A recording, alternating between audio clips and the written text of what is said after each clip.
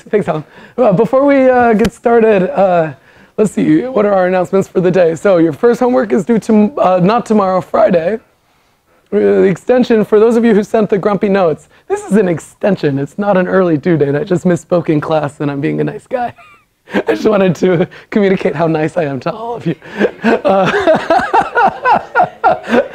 Yeah, a lot of groans here. Yeah, but anyway, sending your professor unhappy emails is not always the best way to communicate your feelings. But that aside, you know, you guys do have 2 extra days. I'll hold some extra office hours. There were some people that emailed and said, I'm unhappy that you extended the deadline to Friday because I like to procrastinate. That's puzzling to me. I will hold extra office hours because I'm a nice guy, but they'll be later on Wednesday because my schedule's just booked the rest of the week. So my suggestion would be, you know, like, don't procrastinate. But you know that like the office hours are intended to help you guys out, and there are many students who just show up and do their homework in the office hours, like they don't have a question, they're just hanging out, and that's fine. Okay? The reality is that like we're pretty nice, and when you run into like a stumbling point, we'll just help you right there, which is preferable for everybody than like this weird awkward piazza exchange, which is no fun at all. You know, you'll just get like a 2-word response from me because it's usually written while I'm on the tee. So anyway, that's the next one, and then after that, your assignments really are in the 2-week intervals. So my apologies for misspeaking before, and after this, we're on a pretty regular schedule. Are there any questions about our logistics so far? How many of us have at least downloaded and compiled the assignment? Good, you learned something. Fabulous. Yeah, so for those of you who haven't, shame on you. Okay, so today we're going to continue talking about different places where linear algebra shows up in computer graphics. This, I think, is the more famous example, which is to talk about coordinates and transformations. Or really, what this is just bookkeeping for computer graphics. So we're going to see that, like, essentially all the concepts here are pretty straightforward, but it's easy to get it wrong. And you'll discover that on your homework too, where you're going to implement a lot of what we discussed today and what we discussed in our next lecture on skinning. And we'll see that, like, conceptually this stuff is super straightforward, right? Like, I'm just keeping track of like where my camera is and where objects are in the scene and all that good stuff. But it's really easy to like get your matrix multiply like transposed or inverted or on the wrong side and all that kind of stuff. And there are 2 ways to debug this kind of code. One is to try every combination until it works, which I guarantee will not work for your assignment. Actually, I've seen 1 or 2 students that have managed to like enumerate every possibility, but don't do that. The better thing to do is to think through it the way that we'll talk about today and really be careful about how you do your bookkeeping. So the basic takeaway of our lecture today is to talk about hierarchical modeling. And the point is that in the typical 3D and 2D computer graphics world, there's all kinds of coordinate systems involved. Everybody's favorite thing from linear algebra class. There's a position of the camera, the scene, the lights, the drivers, the car, the arm, the hand. And you know what would be a huge pain in the tuchus would be to animate your entire scene by keeping track of the coordinates of everything in terms of like where the camera is, right? Because like if a car's driving forward and the camera like scooted over, it wouldn't even look like the car were moving in a straight line. So obviously that's not the right thing to do.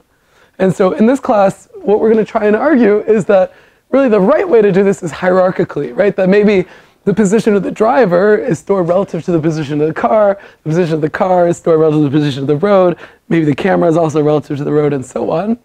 What that means is that you have this huge set of matrices describing the relationship between every object you're seeing and every other object, and you need to have sort of elegant computational systems for maintaining that without like total excruciating pain. Yeah? And that's what we're here to avoid. So as sort of a philosophical point, in case I haven't convinced you that hierarchical modeling is useful, anytime that you look at a 3D scene, the first question you should ask, you know, as you walk, you know, back down the infinite corridor later today, where is the origin? Right? Like, we're in the scene. Maybe we put it at the bottom of the pile of rocks, but of course, we're playing a big video game, so maybe our pile of rocks is sitting on our Windows welcome screen. Now maybe the origin moved, and maybe I zoom even farther out. And every time that I do this, I don't want to have to remodel my entire 3D universe relative to like now the astronaut's perspective. And so the question is, what machinery do we need to actually kind of keep track of everything, right? Did anything actually move? No, but relative to where the camera was, it certainly did. Yeah. And so the basic observation here is that rarely do we use absolute positions in everyday life, right? We talk about things relative to one another, and that's more or less all that's going on in today's lecture. Okay? This is one of the lectures, unlike I think last week where it like looks conceptually kind of annoying, I would say this week is conceptually pretty straightforward, but it's just easy to get your bookkeeping wrong. Okay? All right. So we're going to do more linear algebra because that's what we like to do in this class. But we're going to put a little bit of a twist on it, which is to think about the data structures and algorithms that we need to keep track of our linear algebra in a nice, clean way. Okay. So the first thing to do is make sure that we all kind of agree on our terminology here. And the first piece of kind of suspicious terminology we're all used to from algebra class and pre-calculus, all that good stuff. Let's talk about coordinates. And the first thing to realize is that coordinates are meaningless, right? That in order to have coordinates, you need a coordinate system, right? And that requires defining an origin, a basis vectors, and so on. And so really, even though we use these little tuples like 1, 2 to represent a lot of stuff in linear algebra, in computer graphics, it's going to be really important to distinguish between lots of different objects that all can be notated that way. Right? I mean, we could have points that would be like locations in space, vectors, which are kind of like displacements or velocities, forces, normals. These are kind of like maybe unit length vectors, orientations. And you know, the issue here is that coordinates are just piles of numbers. They don't tell you which of these objects they are. That makes sense? And so we're going to do linear algebra today, and a lot of it is going to be really boring for many of you guys who took a linear algebra course, but we're going to use slightly more pedantic notation just to make sure that we're always distinguishing between these different objects. And then when we introduce, we're going to do 3D linear algebra with 4 coordinates. When we have that fourth thing, we're going to see that a really elegant kind of magic happens there. Okay? So, of course, when we talk about coordinates, it's not so clear, but of course, you know, when we talk about points and vectors, it's very clear that these are different objects in real life, right? The 0 vector doesn't really mean any given position. Maybe you talk about it like the origin, but there's no special 0 point in the universe. And conversely, you know, if I take 2 points, it really doesn't make sense to add them, right? What is the sum of Boston and New York? Every year I ask this, and I never get a clever punchline, and I'm waiting. But someday. Okay. And you know, similarly, when we write our video game, of course, you know, points describes location, vectors describe velocity, and so on. I think you guys get the point. This is like enough already. So we've talked about tuples of numbers. The other thing you guys learned about in linear algebra class is matrices. If you had a fancy linear algebra class, maybe learn about tensors, but we're not going to do that in this class. And really, matrices also have 2 purposes. And again, they get muddled together in your linear algebra class, right? The one thing they do is transform stuff, right? Like if I take every point on a car and I multiply it by a rotation matrix, then I get a rotated car. Not all that surprising.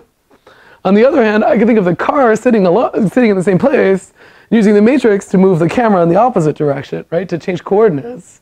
And these are completely dual operations. Somehow they look the same. They're both matrix vector multiplies.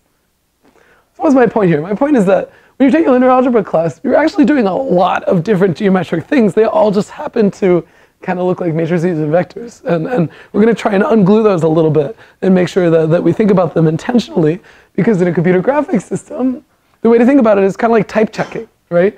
Like when you write C++ code, as many of you guys have now realized in this course, this ain't Python. You know, if I add an integer and you know, a string, what happens? It just fails, right? It doesn't compile. And that's because it didn't type check, right? And so somehow something similar is going on here, right? That a point and a vector both are tuples of numbers, but there's very rarely a time when you would use one in the same fashion as another, right? And so when you build a typical computer graphics system, you build it in such a way that your representations sort of tell you what objects you're dealing with, and that you don't mix them in like a weird accidental fashion. Okay.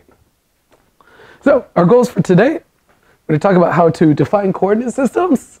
Again, many of these are things you've already seen before.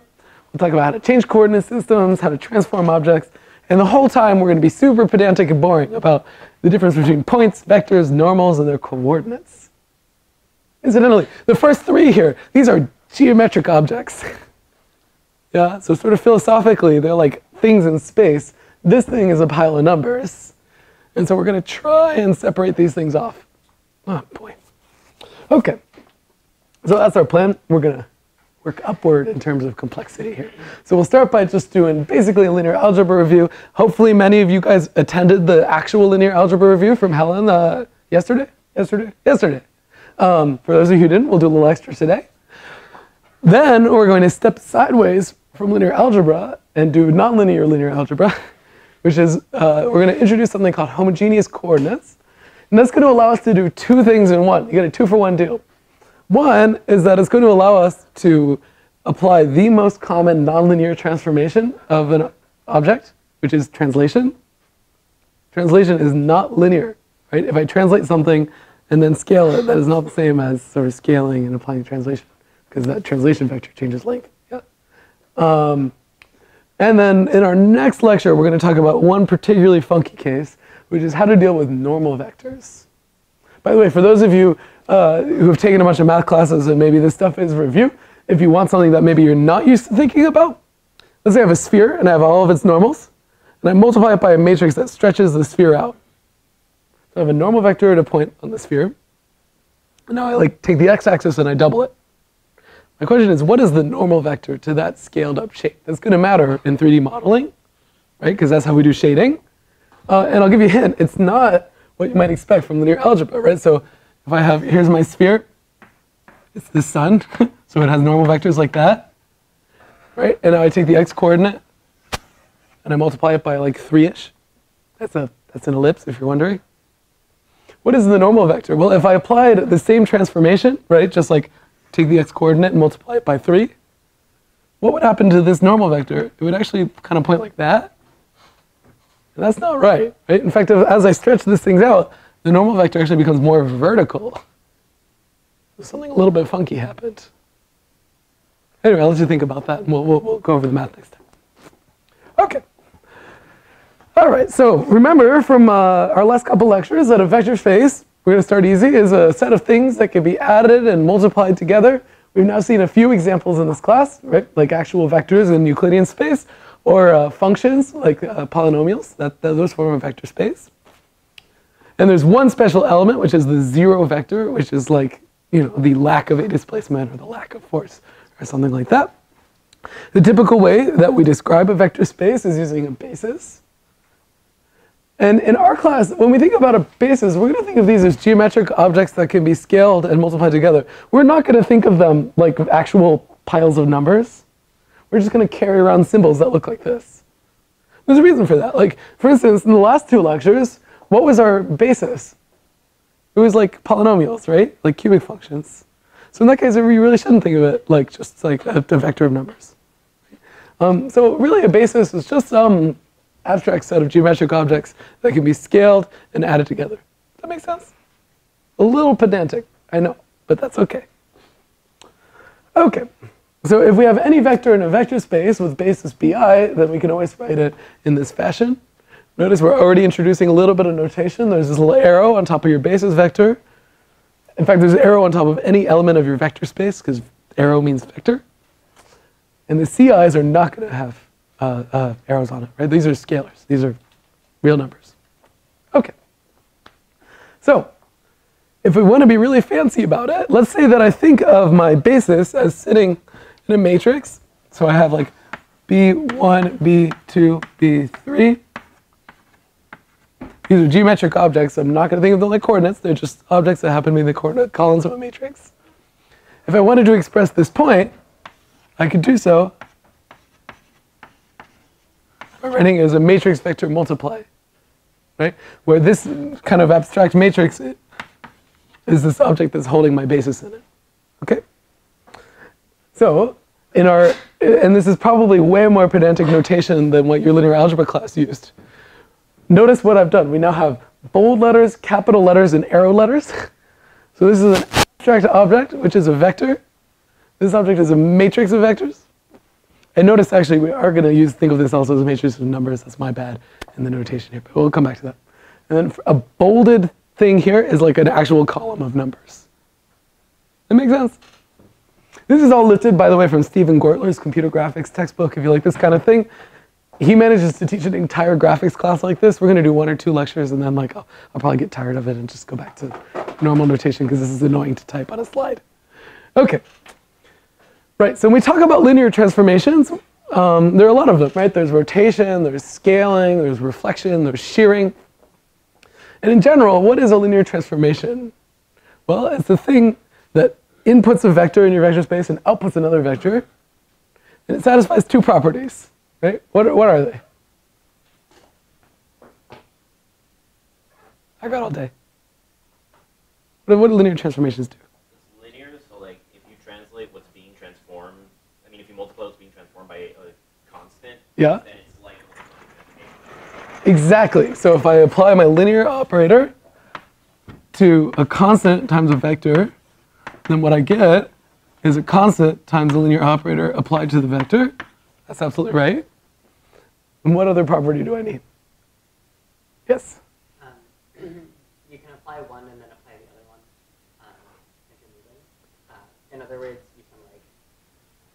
you essentially can add the matrices to each transformation. We don't have any matrices. This is just a linear transformation. This is an object that takes in a vector and outputs another vector.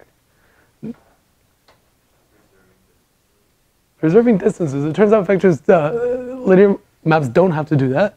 For example, the map that multiplies everything by 0 is linear. That takes all the distances to 0. Yes? Yeah, exactly. So one thing I can do is apply the linear transformation to a scaled vector and get a scaled version of the linear transformation. The other thing I can do is apply my linear transformation to the sum of two things. And that is the same as applying sum to the linear transformation. And these two properties, anything where I have a vector space and an function that takes in vectors and output vectors with these two properties, I call linear. Now we usually think of them like matrices because indeed matrix vector multiply satisfy these two things, obviously, yeah? But, for example, it could be that this is like acting on functions. So for example, if you want like a fun one to check at home, if I have a function and I have the operator that takes a function and gives me back its integral from 0 to 1, you can check that this object is linear in the space of functions. That makes sense, right? Because if I take two functions and add them together and then take their integral, that's the same as taking the integral of the two functions and adding them together. Similarly with scaling. So that's an example of something that isn't a matrix vector multiplier, but is linear. Cool. Okay. I know a lot of this is pedantic in the back of your head if you just keep translating to matrices. Like at the end of the day, you're not going to be wrong, but it is important to kind of call this stuff out. Okay. So as you can see here, a transformation, which is linear, satisfies these two properties. Notice that this implies that L of the zero vector is a zero vector. That's actually a corollary of these two properties. You can get it by taking C equals 0, right? Okay. And a pretty typical notation is to think of the action of the map as, the way to read this little symbol here is that L takes V to L of V. Okay. Yeah. All right. So now let's say that I have a linear combination of a bunch of vectors and I apply my linear map to it. What do I get? Well, so let's say that V is equal to the sum over I of Ci Bi. For those of you who took my graduate class, we're not going to do something crazy like put the I in a superscript. That's a differential geometry thing. Okay, so if I apply my linear map to V, well, that of course is the same as the sum over I of Ci Bi, right? I haven't done anything. Well, what can I do? There's a sum here, so by the second property, I can take the sum out, right? So this is the sum over I of the linear map applied to Ci Bi. Well, now I have something scaled, so I can take the scale out, and I get the sum over I of Ci L. Okay. I think we've all seen this in some fashion or another. We're just kind of calling out properties that you've already seen and not thought about a whole lot. Okay, so there's actually something totally profound about this really boring proof that I just wrote down, which is initially L is just a function. It's just some function that satisfies these two conditions, right? It's just these somehow, there's just two conditions. It doesn't, For all we know, there's like some giant space of functions that satisfy these two facts. But what did I just show you? I showed you if I know the action of L on my basis, and then I actually know the action of L anywhere.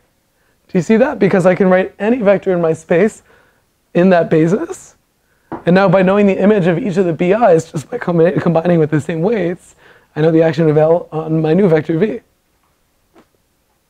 Right? So this is the world's simplest proof, but it's actually kind of interesting, right? That a linear map is kind of weird in that if I know what it does to a finite number of objects, namely the basis vectors, I'm done. Okay. So we can write this in some kind of funny notation, right? Which is, let's see if we can parse this now. Remember that the left-hand side of the arrow is kind of like the input, and the right-hand side is the output. So the input is a vector, which is written in the basis, B1, B2, B3, right? That's like what we wrote here, right? And so now what does my linear map do?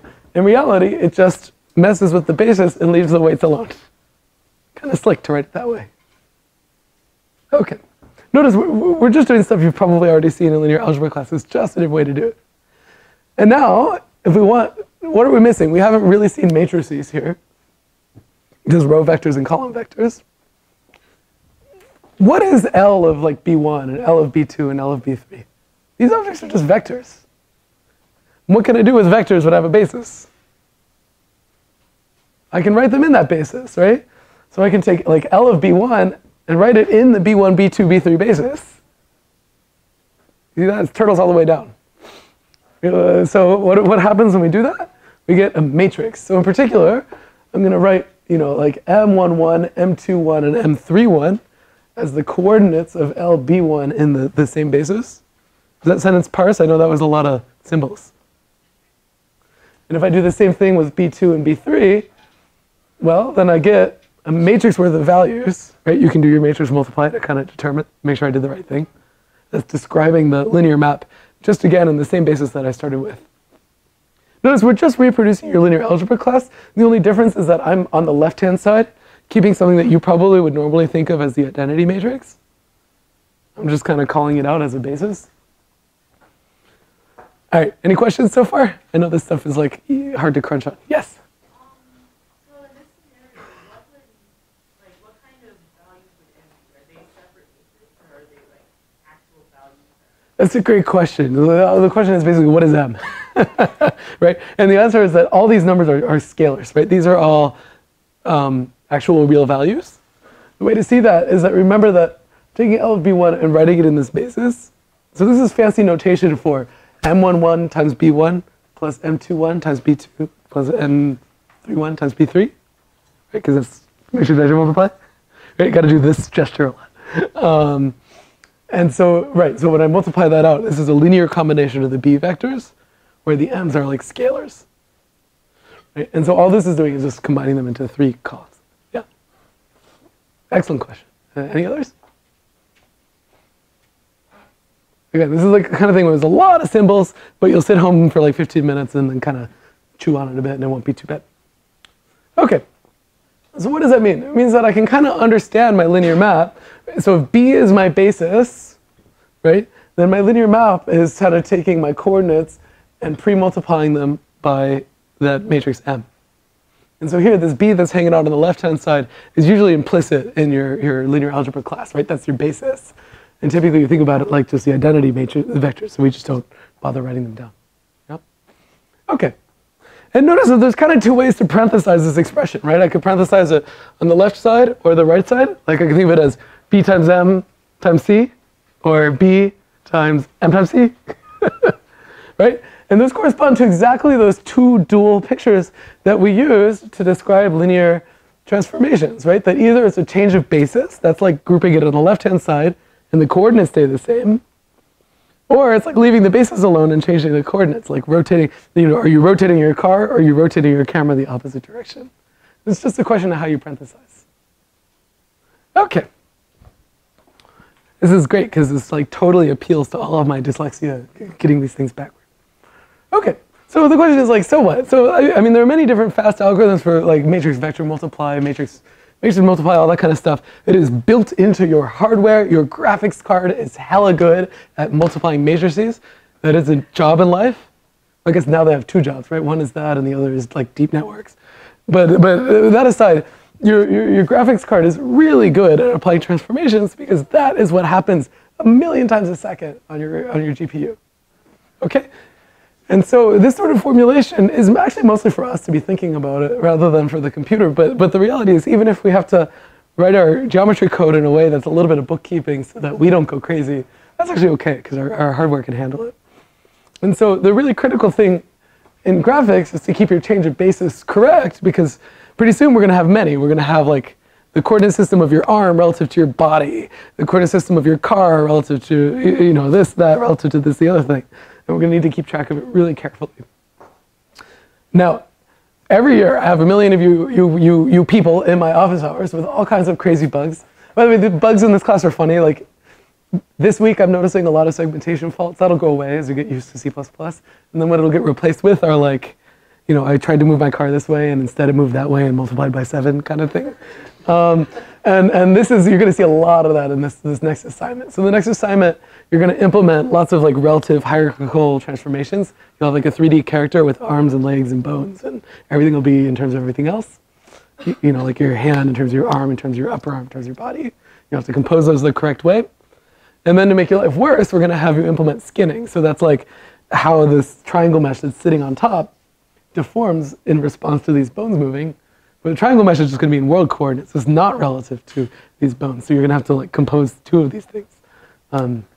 So anyway, my advice to you is to just keep remembering whether you should be applying a matrix or its inverse, and to keep track of what coordinate system you're in. And the way that I like to think about matrices from a high level, they're kind of like functions. Like they are functions, they're linear functions.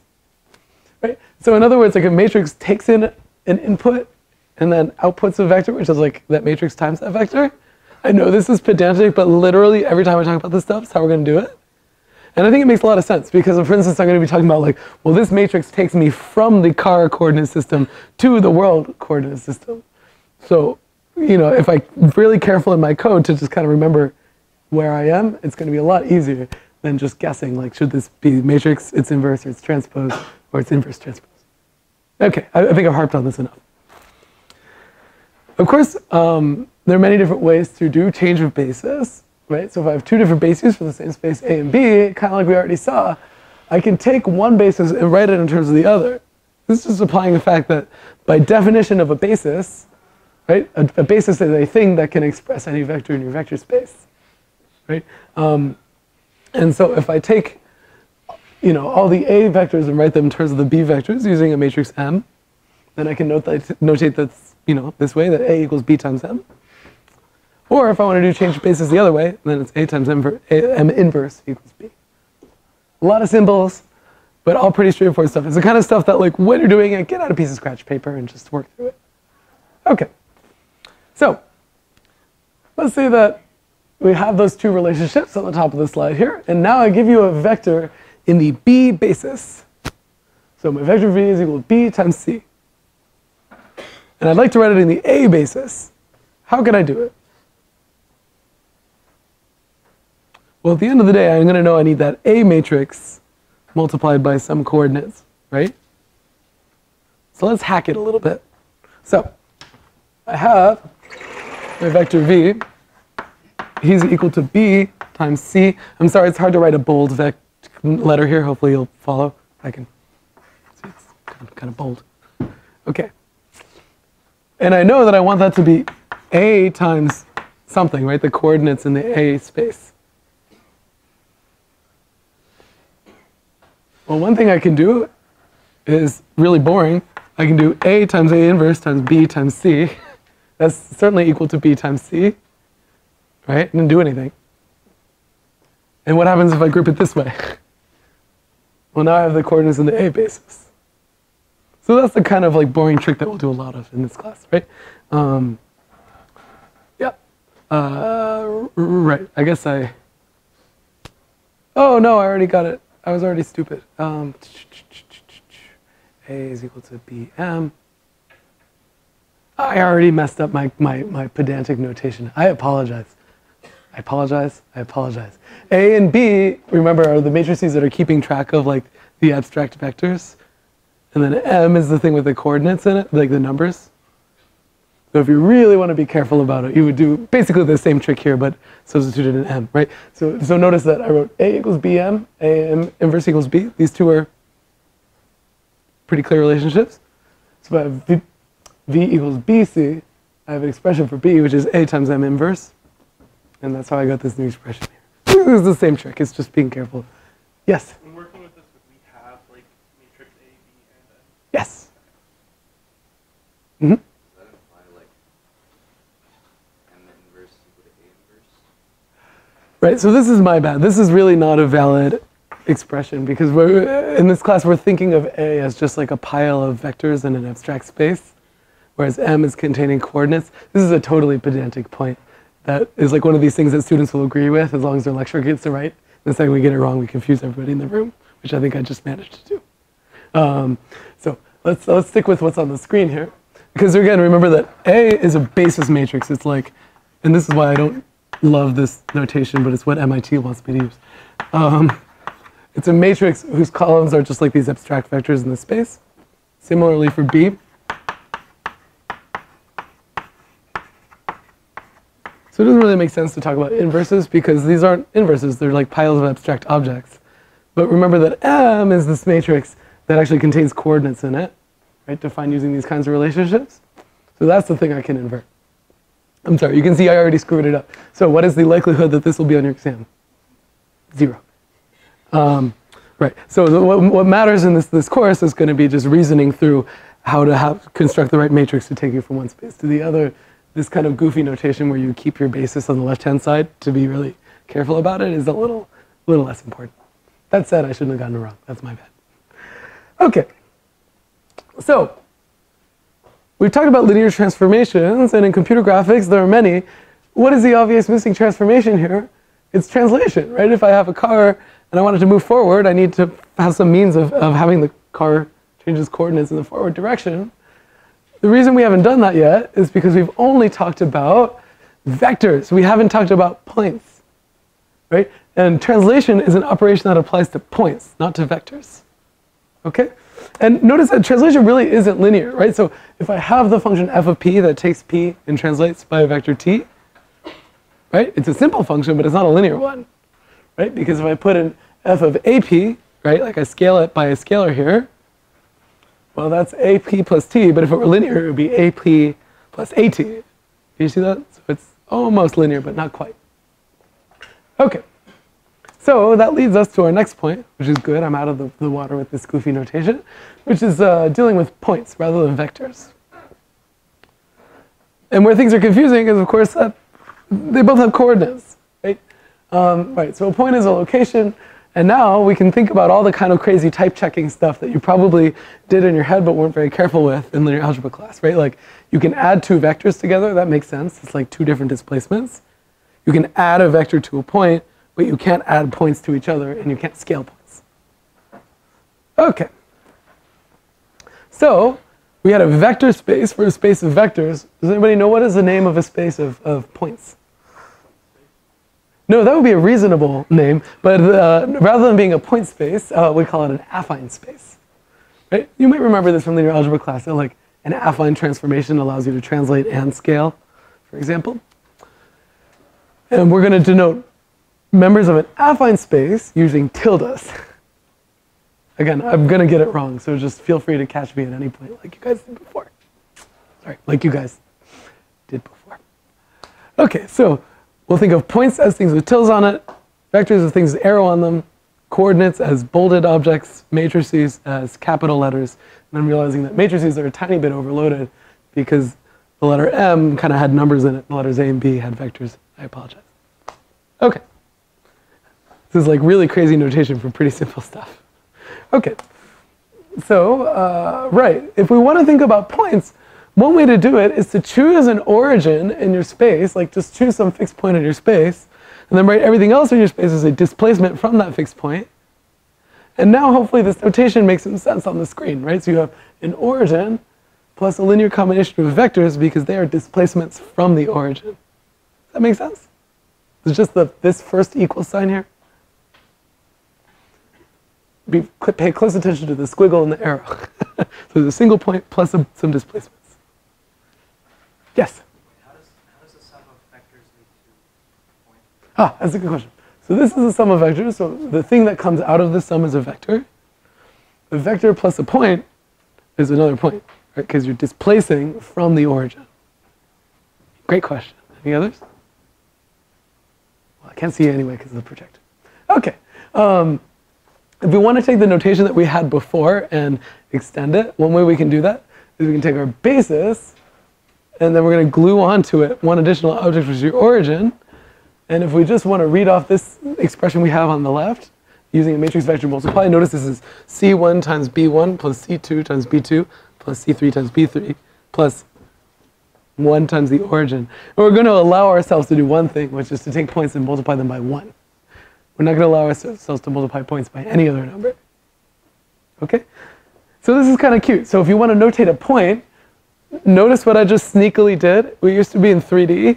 We're still in 3D, but we kind of added a fourth coordinate, which is a 1.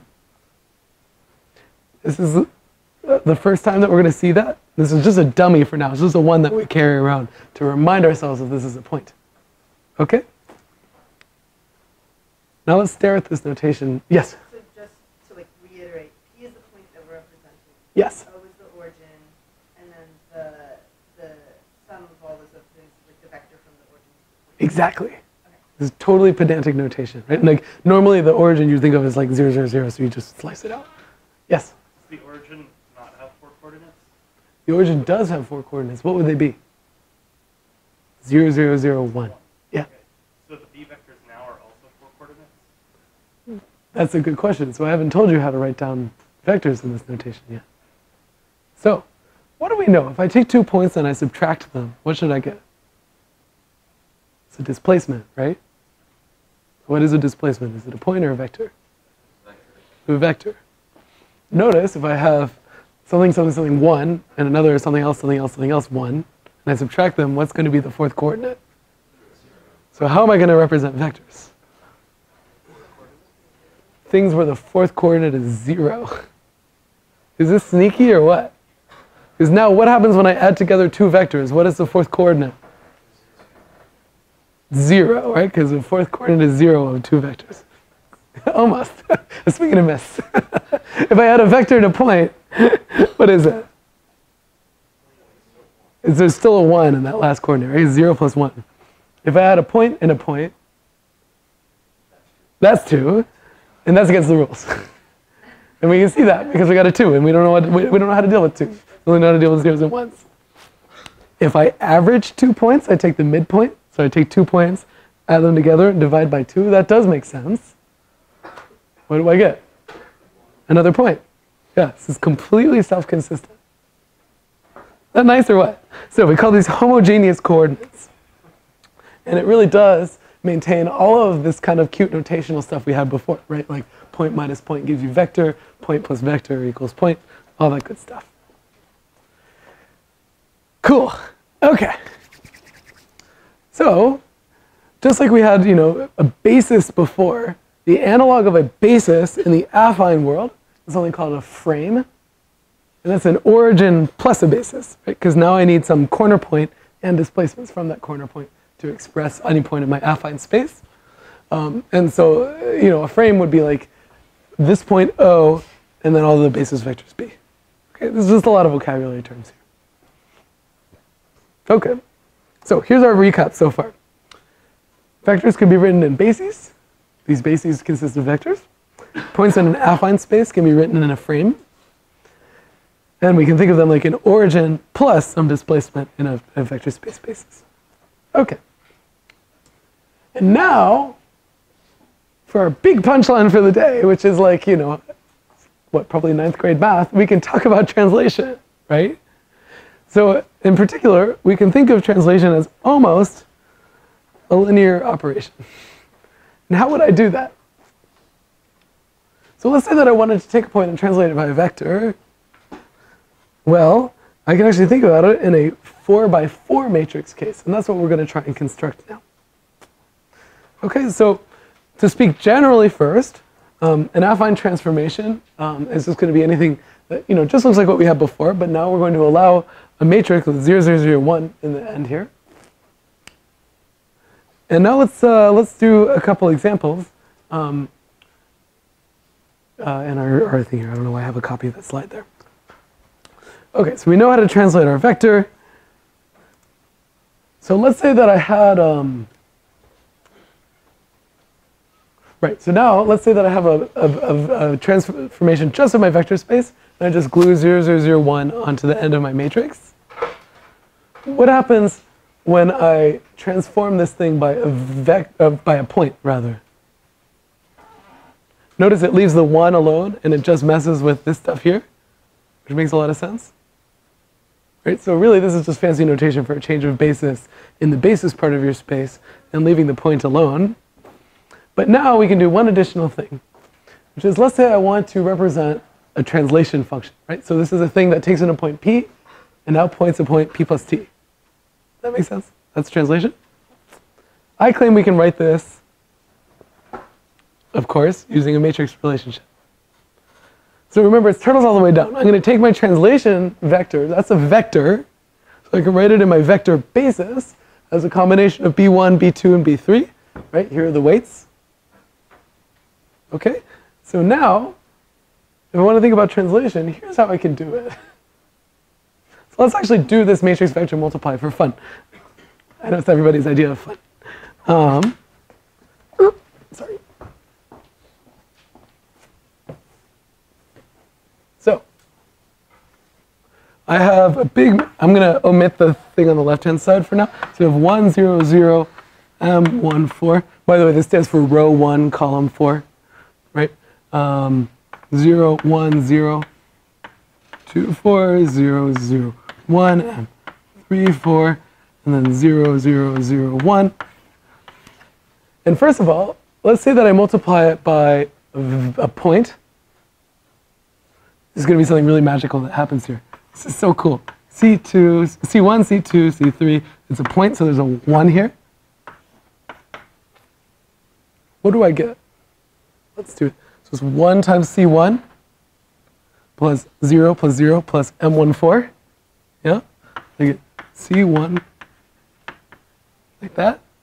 Similarly, I get C2 plus M24, C3 plus M34. Then what do I get for the fourth coordinate? 1. So what did I do? I took a point with coordinates C1, C2, C3, and I translated it, right? I added to it these values here. So I was able to write translation as a matrix vector multiply by adding that fourth coordinate. That makes sense? Similarly, let's say that I took this matrix, I'm not going to write it again because I'm lazy, and I have C1, C2, C3, 0, so now it's a vector. What do I get? Please don't make me write that matrix again. Just think of taking this matrix, copy pasting it there. The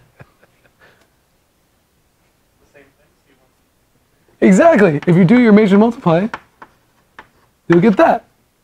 And why is that? Does translation do anything to vectors? No, it only operates on points. So all of that is hiding inside of this nice matrix vector multiply. Sneaky, huh? Okay. Right, so a full affine expression is this whole giant matrix here. Without loss of generality, we're always going to have the last row be 0, 0, 0, 1 for now. And the nice thing is that this encapsulates a change of basis or a linear operation on your basis, whichever way you like to think about it, and a translation component, all in one giant matrix. Okay. Right, and I guess we've already talked about this. I should move that back. Okay. Right, and then the key observation here is that if I put a vector into this 4x4 matrix multiply, it basically just ignores the fourth column. So it's just like the notation we had before, just taking the upper 3x3 part of the matrix. Right? So this is just a way to generalize the notation we had before. All right, now we're done with the painful bookkeeping part. Now we can do one level higher. So now we're going to think about frames and hierarchical modeling. In other words, we have all the language we need to describe all the different, translations, rotations, everything from one, from the camera to the car to the human and so on. And we got to compose all these objects together. And this is where things get kind of hairy, right? So like, for instance, if I want to rotate the wheel of a moving car, you know, and then I have to animate the car from a static camera position, notice that the motion of the wheel is actually pretty crazy. It's like a corkscrew. But of course, in the coordinate system of the wheel, it's not so crazy. It's just rotating about its center point, right? And so the question is, how do we get that crazy corkscrew motion without like excruciating pain on the programmer's part? Yeah. And the answer is by doing all kinds of annoying bookkeeping that looks something like this. Like I have a big chain of matrix multiplies that are going to take me from one system to another, to another, to another, and then I can apply the transformation that I want. And then I got to undo them all. Does this remind you guys of any data structure you might have seen in your algorithms class? Kind of like a stack. Right? I'm going to like move down the stack until I'm in like some particular coordinate system. You know, do my transformation, and I'm going to move back up the stack and undo everything by like multiplying by the inverses. Yeah?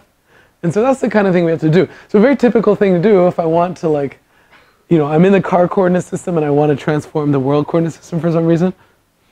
Right? Then what do I have to do? Well, if I think of A as going from car to world and S as going from world to transform world, and I want to know the effect of S in the car coordinate system, what do I have to do? Well, first I apply A to go to the world coordinate system. Then I can apply my S. Now I got to go back to the car coordinate system and so on. See, so that's the kind of reasoning that we're going to have to do a lot of in computer graphics. In fact, in OpenGL 1.0, there's even a built-in data structure that was a stack on your graphics card that would maintain all of this stuff. The kind of interesting thing that's happened since then is it's actually been deprecated. OpenGL no longer has this transformation stack built in because they sort of think of it as your problem. But that's a separate issue. Okay. There are a couple things worth noting. First of all, how do we combine transformations? It's just by matrix multiply, right? Remember, there are two things I could do. I could like transform a point and then apply another transform of a point. Or I could parenthesize the other way around and like multiply all of the matrices together and then apply that thing to the point. That's the same. Right? So if I want to scale and then translate, so here's a scaling matrix. Notice that it doesn't translate. There's 0, 0, 1 on the right-hand side. And there's scaling factors here. And then I could translate by 3, 1. If I compose these things together, I get some other matrix, which is terribly surprising. Cool so far? Cool. The enthusiasm in this room is not high enough. Gotta work on it. But there's a little bit of a gotcha. Can I scale and then translate, or translate and then scale? Are those the same operation? No. Matrix multiplication is not commutative. Right? So here's an illustration of what this looks like. So here I scaled and then I translated. There's the box that I got. Here I translated and then I scaled, and notice like the bottom left coordinate is different. And this is where all of the headache in graphics programming lives, right here. It's because if you multiply on the wrong side of your matrix, you're like all hell is going to break loose. Guaranteed. Okay.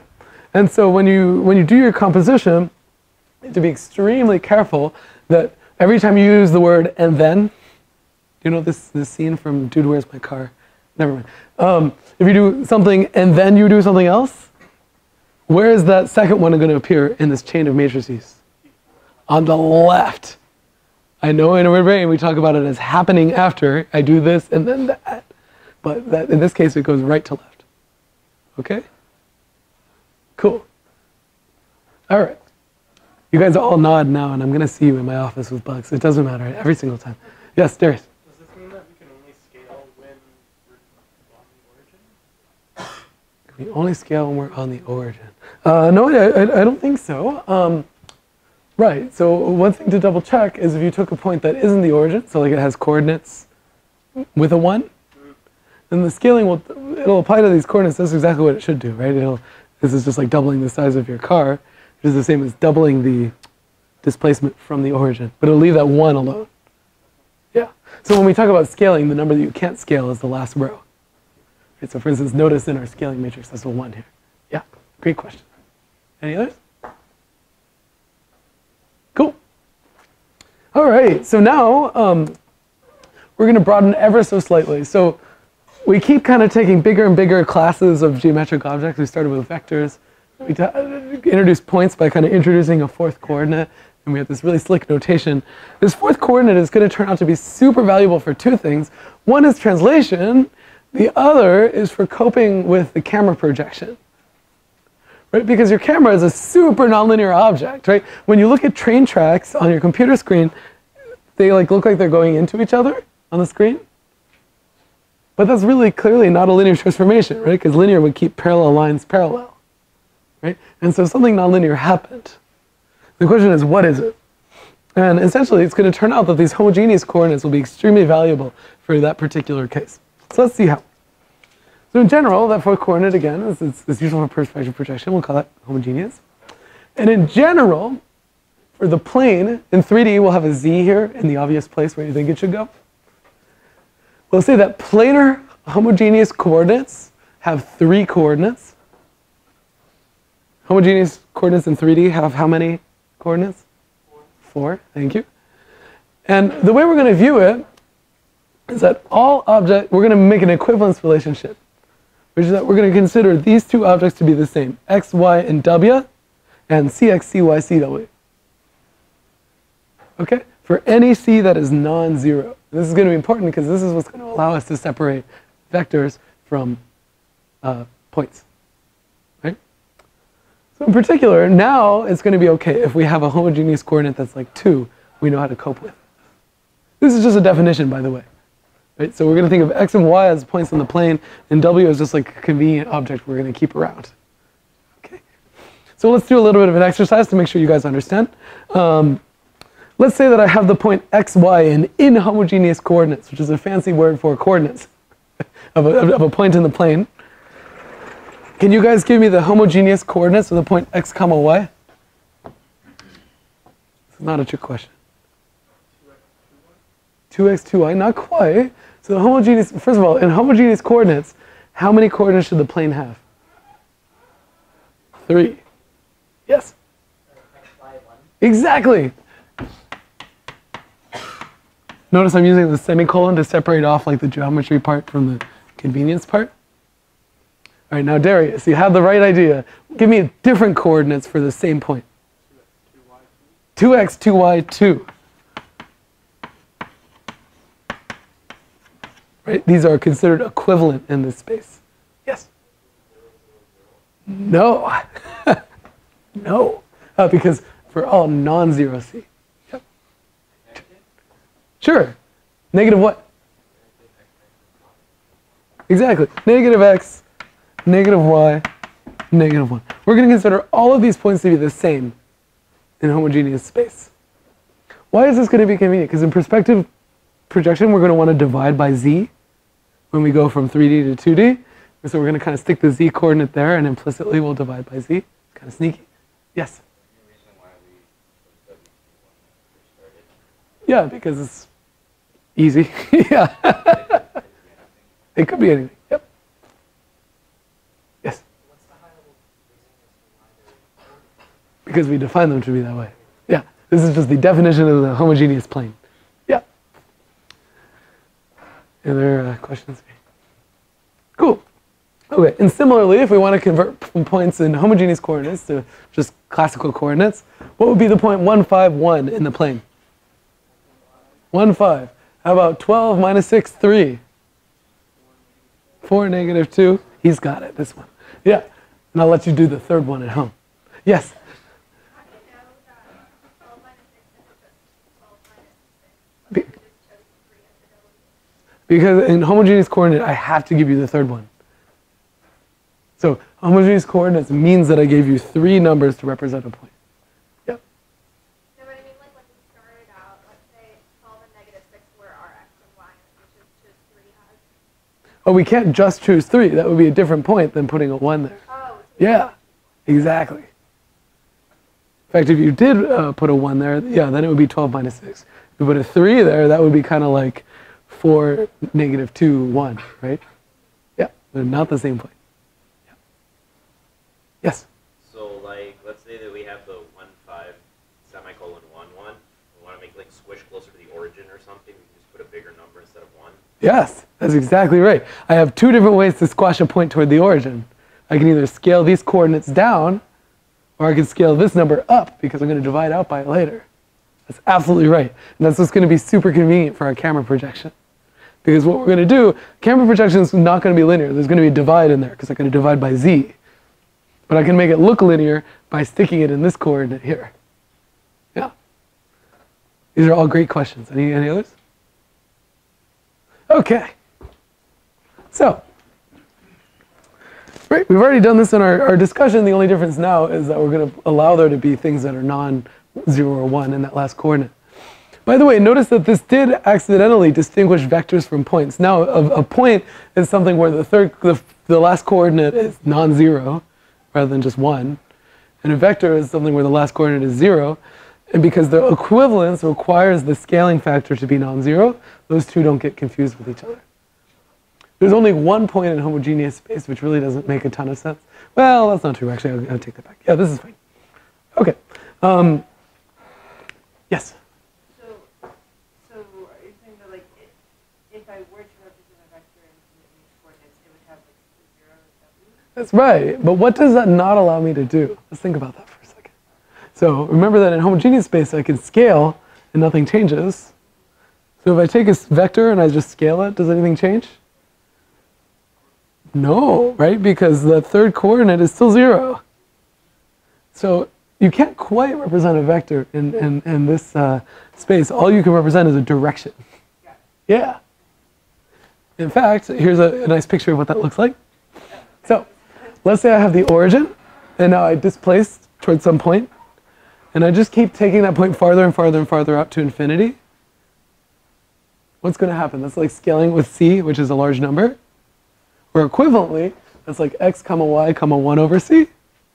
So when c goes to infinity, somehow I end up converting points to vectors. So there's something kind of philosophical there. And that's because really all it's capturing is a direction. It's not capturing the length. Yeah. By the way, if you're a math student and you want something kind of crazy to think about, if you've ever taken a topology class, you should think about what the topology is of this object. But that's for another day. Okay. So why do we need homogeneous coordinates? Well, this picture almost gives it away, which is that, like, if I want to draw a fish and he's 10 feet away from the camera, right, then the farther away I move my camera, the smaller the fish looks. And that scaling factor is exactly distance, right? And so if we want to do perspective, so like here's the world's simplest perspective, right? So there's just depth and the x coordinate, right? What could I do? Well, from the camera's perspective, these 2 points look the same because they're on the same line out of the camera, right? Here's x comma z, so z is distance from camera, and x is maybe displacement from the middle line here. That makes sense? So right here is the plane that's distance 1 from the camera. Here's a point that's x over z comma 1. Here's another one, which is distance z away, and with x coordinate x. And from the camera's perspective, these two are the same thing, right? Because anything along this line is the same point on the computer screen, which is just this line here. Does that make sense? Okay. So what does that mean? That means that the projected kind of camera point here is x over z comma 1 comma 1. That's nonlinear, right? Because my input was x comma z, my output was a fraction. That's not a linear thing. But what can I do in homogeneous coordinates that I can't do in classical linear algebra? I can scale. In particular, I can scale by z. So in fact, the coordinates of the point on the camera screen, I can write in a different fashion, which is x comma z. And now this kind of looks like a linear transformation. Sneaky. A lot of sneaky stuff that goes on here. So in other words, if I want to think of the projection matrix for perspective, what can I do? I have my point x comma z comma 1. I want to get rid of that 1 and replace it with a z. Right? And this is the matrix that does that. See, it zeroes out the 1, and it takes a copy of the second coordinate and puts it in the third one. And this is the camera projection.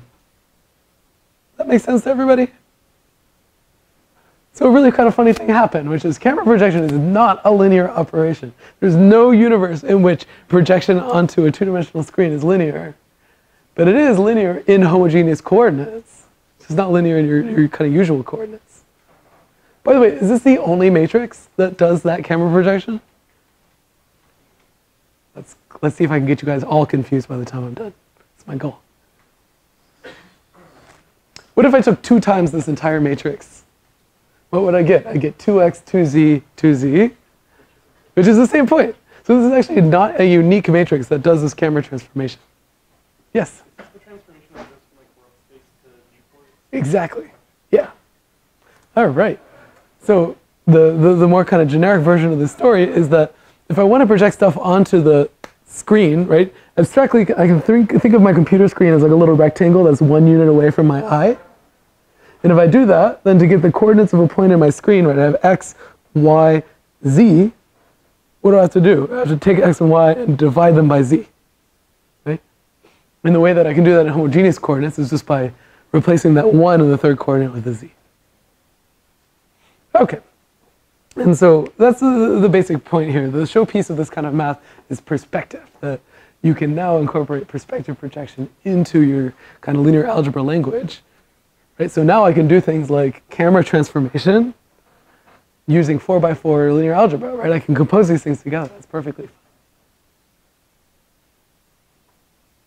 Any questions so far? This is the kind of thing that I think is a little hard to digest in a lecture, but you should go home and really think about like what's going on here. Like in particular, write down the matrix for translation and write down the matrix for the camera projection with like your eye sitting at the origin and pointing down the z-axis or something. Like just, you can like cook up these exercises pretty easily, right? There are all kinds of fun applications of this. One of the famous ones in computer graphics world is something called phototourism. This is kind of a fun one where like if you're looking for a good exercise for using camera transformations in all kinds of crazy ways, you should dig through this old research paper. So what they do is they say like, you know, maybe I go to some really popular spot in Rome and, you know, so many people have taken photos of the Colosseum that I basically have it from every angle. And I want to now co-register all these photos into one coordinate system. And then I can do like some kind of walk around of the 3D scene, even though I only have a finite set of photographs. It's kind of cool that you can do that. And so what do? They extract a few points in common between every pair of photos, and they estimate a relative camera motion from one photo into the other photo. And now their goal in life is to take all these random motions, all these relative motions, and put them all in one coordinate system. So as you can imagine, all the math that's behind the scenes for a tool like this is extremely complicated, but it's really just a big pile of camera transformations all composed together. Right? And so this is a computer vision problem. It's called structure from motion. Many of you have probably seen it. Here the motion is kind of funny. It's kind of like the motion of the camera from one pose to another. Let's see what this looks like. It's kind of cool. It's also a little bit dated. Right, so they choose some popular spot in Rome. They download all the photographs of it. And then your instructor gets bored and zooms forward a little bit. Right, and this is what you get, which is now you can see where all of the cameras are in one coordinate system. And this gives you kind of a cool way to, you know, go through your big collection of photographs. But notice that they did something kind of cool here is they didn't try to reconstruct the 3D geometry of the scene. They just used the camera position to kind of like give you some reasonable way to navigate the photographs that you have around. And then all that's going on here is they're animating the camera pose and then just kind of linearly interpolating the photograph from one to the other. And what comes out is actually a pretty plausible 3D effect, which is pretty surprising. Anyway, I think in the time, I thought this was going to be the way that everybody navigates their photo albums. It turns out to make this work, you really have to have a ton of photographs, but it is a pretty cool concept and one that I think is a little neglected. There's also some follow-up work a couple years later at SIGGRAPH where they do the same thing, but like everybody is standing in a crowd filming something on their iPhone. Now you want to like explore the video scene, so now you can move the camera and the video is kind of happening from multiple perspectives at the same time. And it's pretty cool that you can do this kind of stuff. But really behind the scenes of this stuff, you guys now have all the language you need to understand it. It's essentially just one giant camera motion kind of a problem, right? Okay, so with that, that's all we have for the day. When you guys get home, you should review the contents of this lecture. I know there's a lot of bookkeeping and even your instructor gets himself confused. But essentially, it's just a question of remembering what coordinate system you are in at any given time. Don't forget you have a homework due tomorrow. There are late days in this class that you can use, but, oh, it's not due tomorrow. It was due tomorrow. Now it's due on Friday. And I was like, why do they look sad all of a sudden? So there'll be extra office hours tomorrow late in the day in addition to the ones at the normal time. Good luck.